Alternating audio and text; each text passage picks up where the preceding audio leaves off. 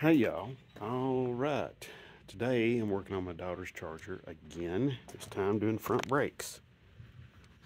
Already got this wheel done. So this is a,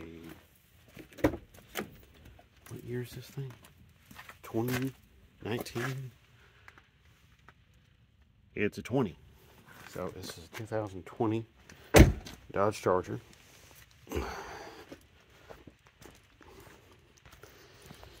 Alright, let's see. I need to get my seat, my bucket, get over here, and I'll start taking that apart.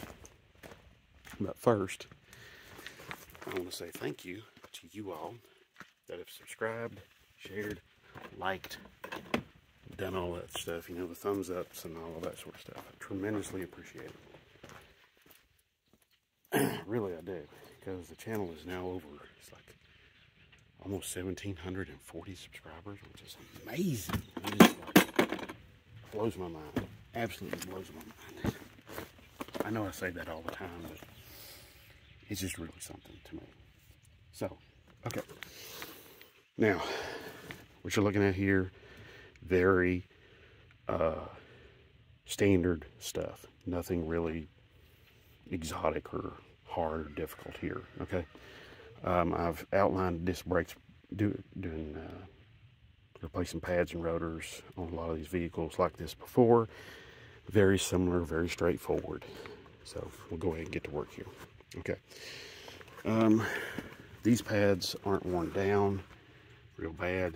The rotors aren't real bad either. Honestly, you could take them and have them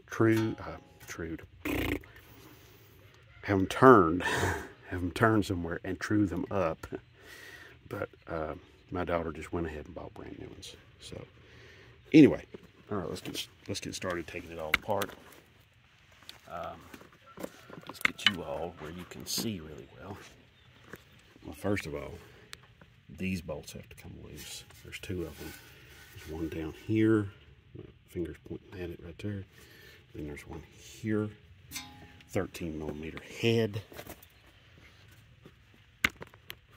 And something that will be useful is this. You'll have to hold this thing down. That is the, looks like a bolt, but it isn't. It is the guide pin, okay? This caliper slides back and forth on these guide pins, okay? Because it has like one piston over here, and that pushes against the rotor and then pinches, and then that shoves the caliper and centers it. Due to these guide pins float inside here, okay? And I'll show you all of that. I'll take it all apart and show everything to you. But anyway, let's get started. I'm going to turn the wheel this way towards me. Well, actually away from me, but the caliper towards me. So, okay. Now, what I do is I'll go now.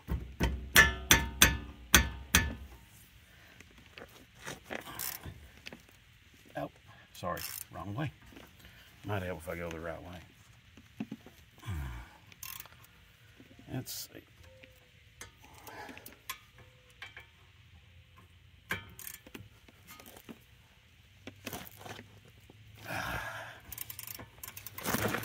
Let's see, let's do it like this.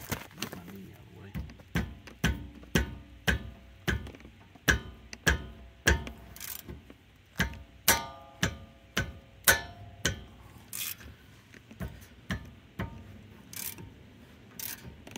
Okay, broke loose a little bit. You can use a wrench on them if you want to. I just use some pliers. It's up to you. Once you get that broke loose, you'll find out this has got some kind of thread locker on the threads. You'll have to work a little ways, a little bit to fight through that. And once you get through it, they come right apart. And it fooled me thinking the bolt was ready to come out.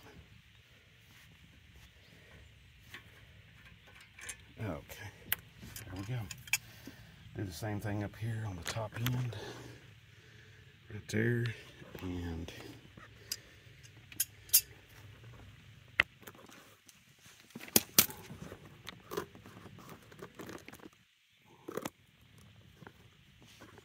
let's see, bend that up.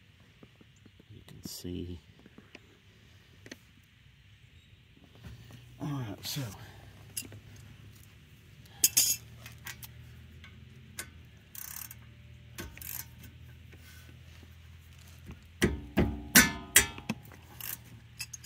Hear that kind of screeching like noise. That's the bolt breaking loose.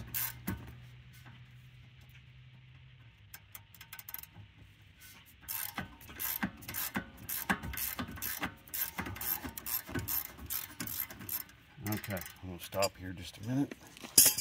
I'm going to compress the piston into the caliper. I'm just going to use a large screwdriver just to push on the piston just a little bit in that caliper. Okay. So there we go, that's done. Now, I'm taking the bolt loose.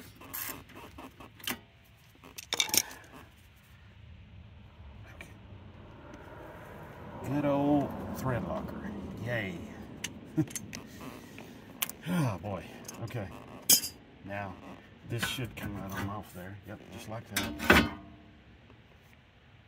You'll notice that the pads have done that. You know, they spread apart. These clips, you'll need to retain these clips. I'm using the Wagner brake pads. The clips they sent are just a little bit different. I can use them, but they don't have this feature of forcing the pads back apart like that. See how that works? See, that's these clips. So you'll need to retain these clips if you're using Wagner brake pads. See mine, see, watch, and see. I'll show you when I get it all apart. It's really straightforward. Okay, now the caliper bracket, you'll need to take that off. There's two bolts, one there and one there. They're 21 millimeter. They're pretty difficult. So I'm going to pause this. Well, I'll let you see a little bit of it, okay? I'll break the top one loose. Okay. Well, let me show you what else. This bracket right here, this gets in the way of the socket getting on this bolt. So I have to do a little prying on that bracket just a little bit, just to get it out of the way enough so I can get a socket on there. It's really kind of crazy. It's probably one of those assembly line things, you know. My daughter's complaining that the pads or that the brakes, she's having some shuttering done when she's using the brakes on this. And they're creating a lot of dust. So, of course, she wants somebody else to look good and everything like that. And I understand. So,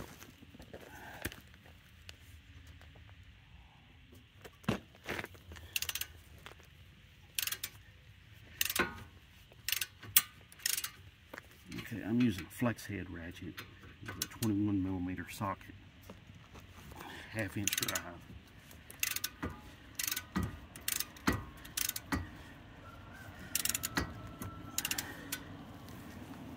Alright, now the rest of this is kind of boring, and I'm just going to get these bolts out for the caliper brackets, these two, and get them out.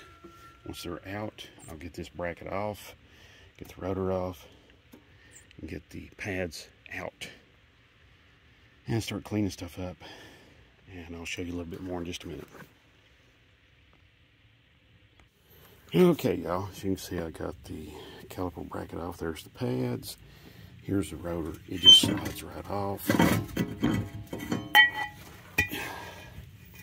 I'm going to clean up the, I'm going to press this piston a little bit further into the bore, and I'm going to clean up these surfaces here and here where the pads meet up. I've got some anti-squeal material on the new pads going in, so these will get on off of here. Well, I'll tell you what, let's take them over to the workbench or something. Oh, those bolts there that holds this bracket on, the caliper bracket, they have a lot of thread lockers, so they are a real monster to get off. Okay. All right. Okay. Just come right over here to my outdoor workbench. Let's focus. Okay. Pretty simple. Good grief.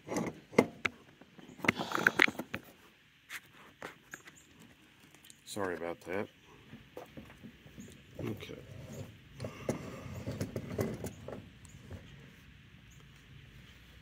Okay.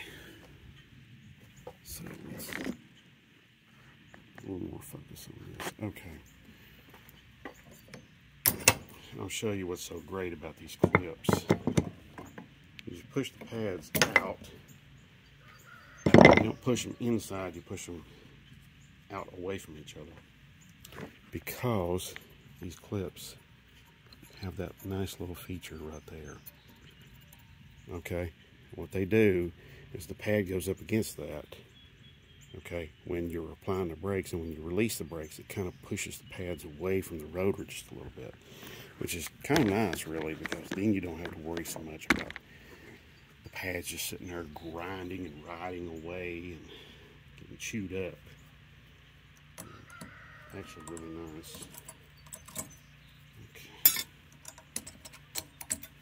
Okay. All right, these guide pins, I'll show you. Here's what they do. They just go in there. They just sit in there. They do not bolt to this. They just glide back and forth. They're just floating. Now, if you can pull them out like that and they go back, that's good. These do that, so a lot of folks, and I've done this before, is just be like, oh, okay, they're good enough to go. All right, and some people would do that. Today, I'm not going to do that. Today, I'm going to pull them completely out. You just pull them straight out, just like that. No big deal. And when they go in, same thing. And they do not have a special, both of them are pretty much the same animal. So there's no big deal there. I'll just wipe those off and clean them off. It's not a big deal. Okay. Next, I'm going to clean up the caliper. Okay.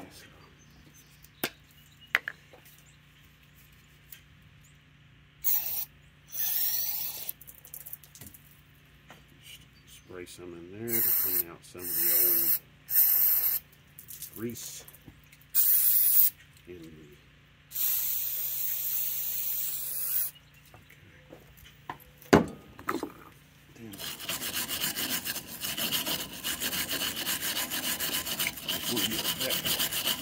surface there where that clip is going to go into. I want to have it clean. I want to have it as rust free as I can.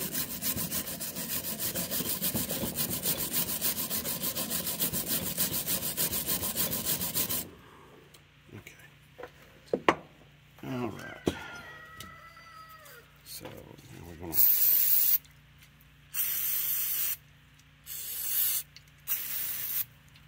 okay. All right, that's done. Now I'm going to spray in here just a little bit more.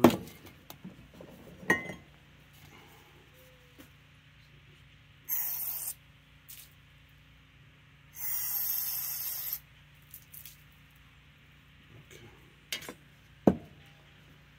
All right. I'm going to clean up these little guide clips too. Just set this over here on the tailgate.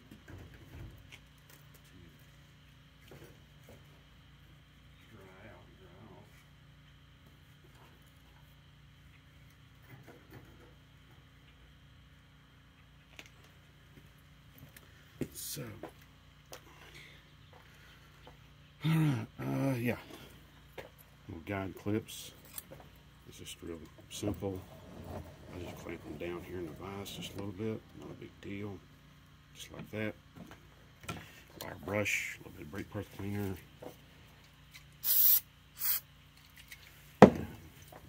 Set to work. Just want to get the old brake dust off. Any kind of corrosion, dirt, anything that could be on them. Spray them off once you're done brushing on them.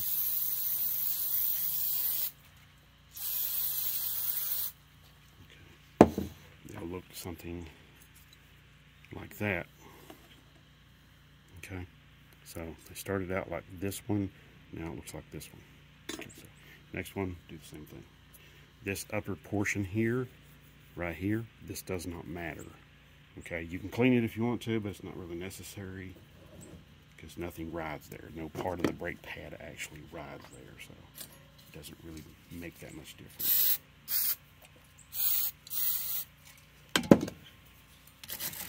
These here aren't real bad, dirty, or rotten, or worn out, or anything damaged, so reusing them is actually a very good idea.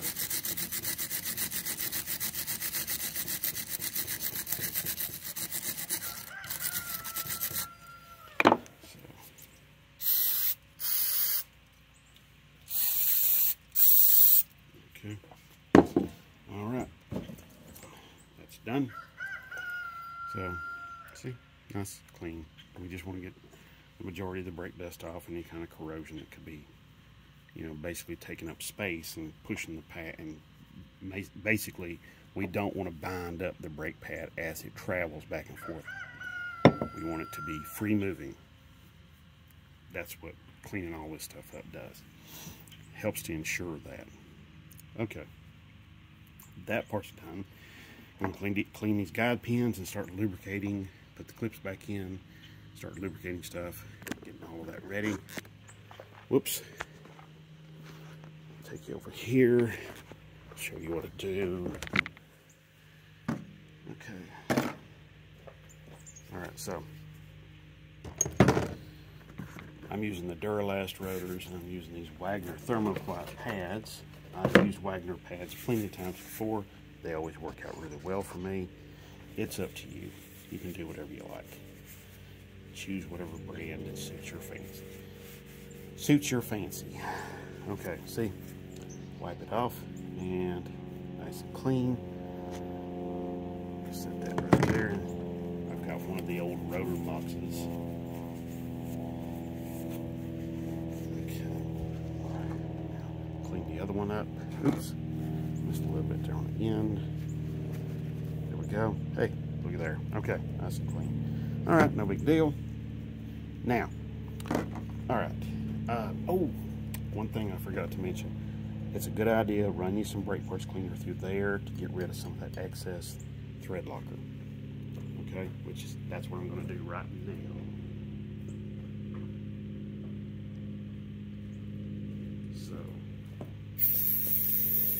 You don't have to go and chase the threads or anything like that. You just spray some brake parts cleaner in there. I like using the CRC. Yeah, CRC brake clean in the red can. It's up to you. You choose whatever you like. I've used plenty of other brands before, and they all do really well. So most all of them do really well. The CRC in the red can, it doesn't dry instantaneously, and I kind of like that because it's not so hard to have it in the air around you, because let's just be honest, you will breathe some of that stuff in from time to time, and it's never pleasant. But you know, regardless, it's never pleasant. But at least with the stuff in the red can, it's not so harsh. Okay, rotors come wrapped up in that plastic that I just unwrapped this one from. We're going to spray it off just to make sure there's no grease, any sort of greases or anything like that on the rotor. So just and I'm holding the rotor in the center hole there for it to go up on the hub, the bearing hub. There we go. Just give it a little spritz, a little spray down. There we go. All done. All done. There we are. Nice and clean. Now I'm going to clean up the hub on the over there, which I should have done that first, but hey, sue me. Okay. Now,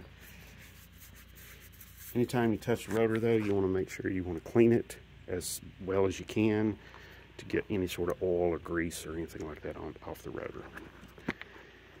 Just ensures, you know, nice, good break-in for the rotor, new pads. So let me clean up that rotor or hub real quick. I'll just show you what to do. It's nothing real fancy. Oh, need the brushes. Yeah, it's just nothing real fancy. Just a regular old wire brush. That's all you need. And then come over here. And then we'll take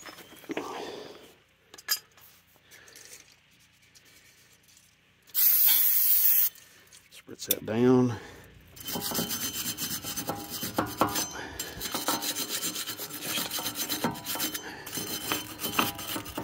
I'm trying to clean the center piece up so it allows the rotor to sit on there more evenly with less problems. So we'll see.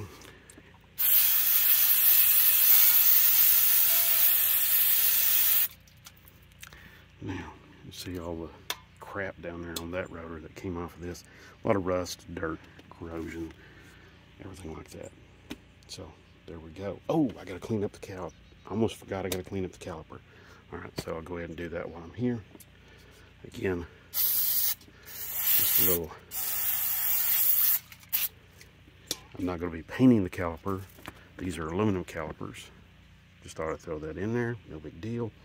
But I'm just gonna clean them up. I should have done this first before I did this, but hey, I can spritz this off again.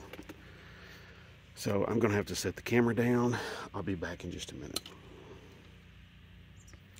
Okay, y'all, got caliper cleaned up, and I got the hub cleaned up, got the new rotor on, so it's ready for action. Please do be careful with this, the heat shield. It's just sheet metal, so if you bend it, try to bend it back out of the way of the rotor, because if you don't, the rotor could be rubbing against that and causing a lot of noise.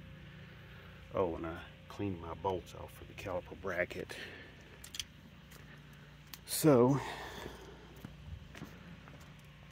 I don't have a torque spec for none of this stuff either, so I don't have a book for this car. So, I'm just having to wing it, but get stuff really tight, and it should be okay. Now, so what we're going to do now is going to put the caliper bracket back together, reload it with the retainer clips, put a little of this Permatex ceramic extreme brake parts cleaner, or brake parts lubricant. I'm sorry, brake parts lubricant. So yeah, it is perfect.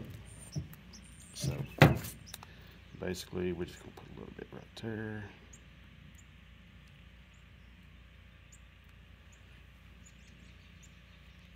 A little bit.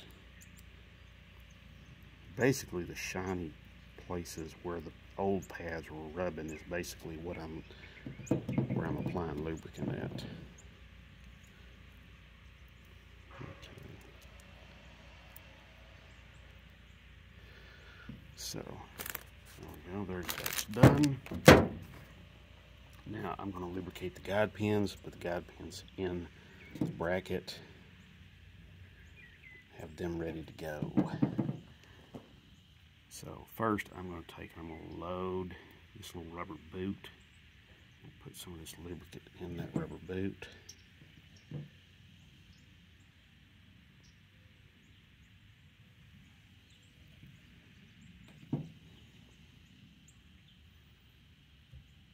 There we go. Then I'm going to take the guide pin, put some lubricant on it.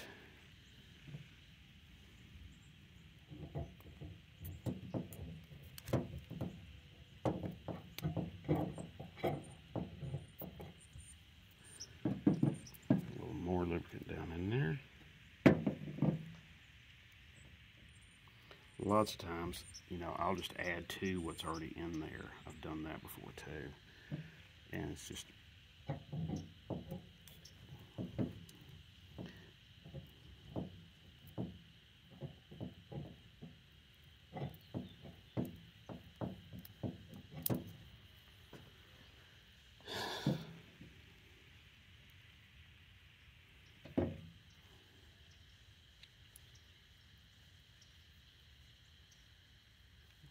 this is my daughter's car, by the way, so I'm trying to do a pretty good job on it, you know.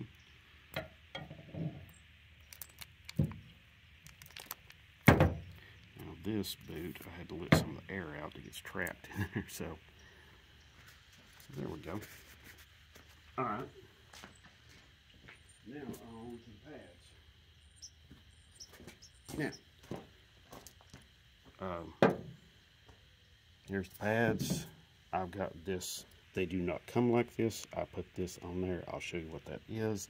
But first, we're going to load the pad in there. It goes in just like how the other ones came out.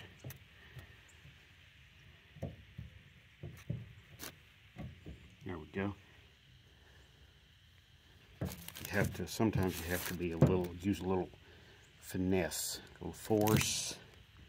You don't want to get too crazy using the force though.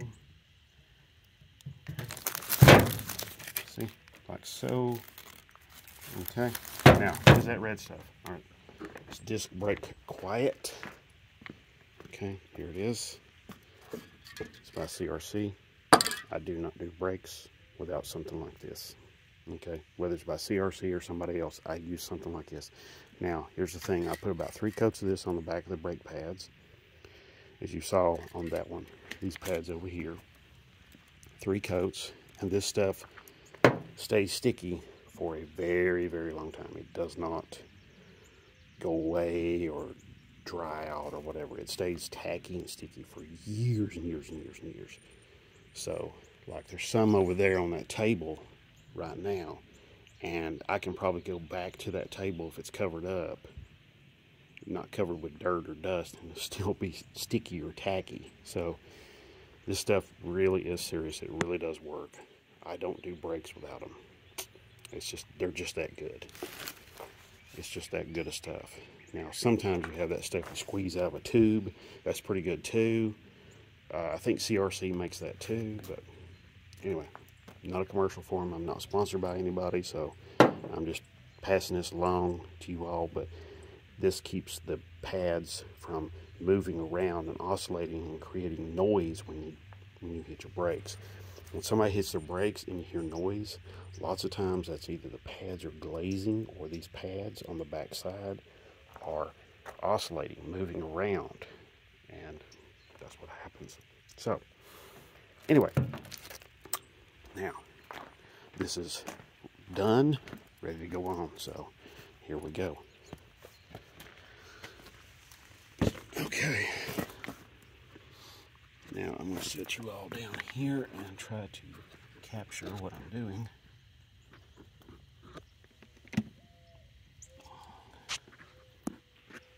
Alright, so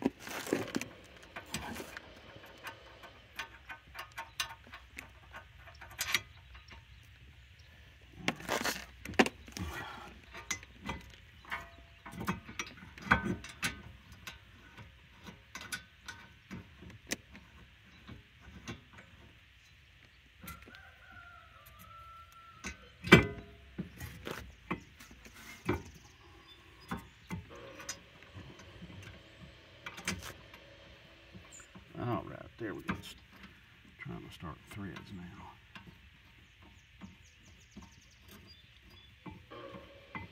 Okay. All right. Got it started.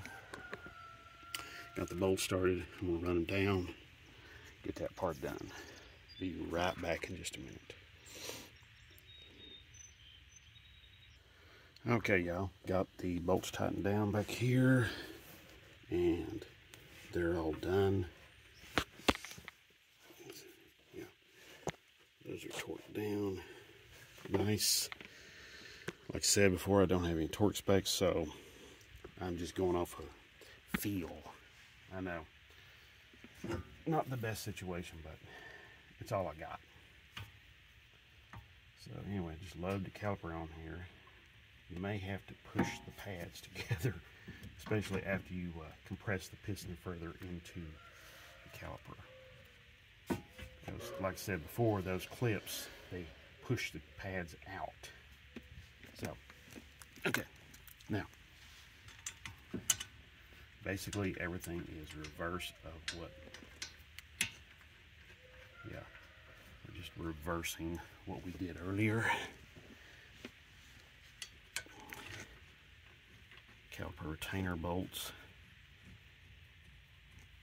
Okay, so I'm going to tighten them down and this job is done.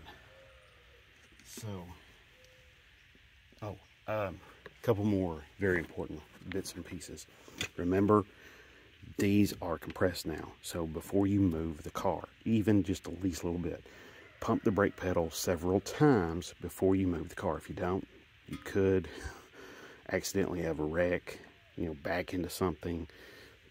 It is really scary, and it's something, if you don't remember